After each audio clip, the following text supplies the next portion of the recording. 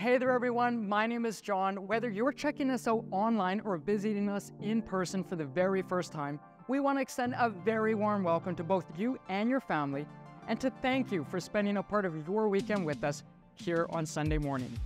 Here at Cross Church, we firmly believe that life revolves around relationships, and our mission is to guide people in a developing and growing relationship with Jesus Christ and His church.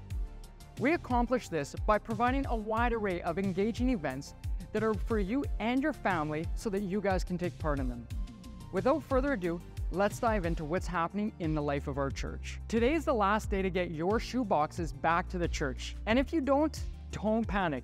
You could still bring them into the church office anytime this week. Thank you for blessing a child in need and also making it possible for them to hear the good news. Our ladies will be hosting their annual Christmas banquet on December 4th here at the church. It's always a wonderful time of fellowship around beautifully decorated tables, and as always, we will be taking an offering for Burundi scholarships. Through the ladies' generous giving last year, we were able to sponsor 8 VOH graduates for higher education or vocational training. It's a testament to the power of our collective effort. Ladies, invite your friends and family.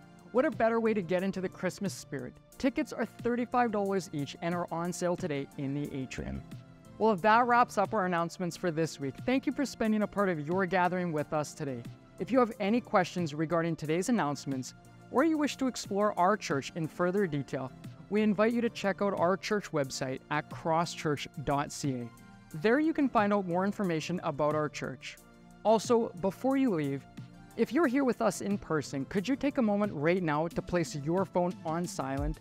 We want to create an environment where we can fully focus on what God has to share with us over the next hour. We appreciate your help in ensuring a distraction-free gathering. We look forward to seeing you all next week. Bye.